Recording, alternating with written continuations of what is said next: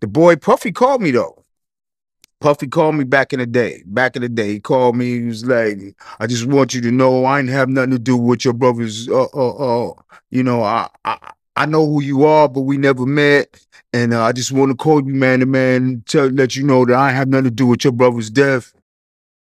Now, why was he calling me, reaching out to me?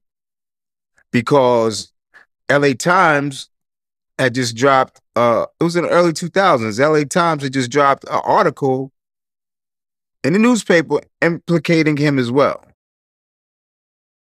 I told him I appreciate the call, but the truth is yet to come out. So we gonna see.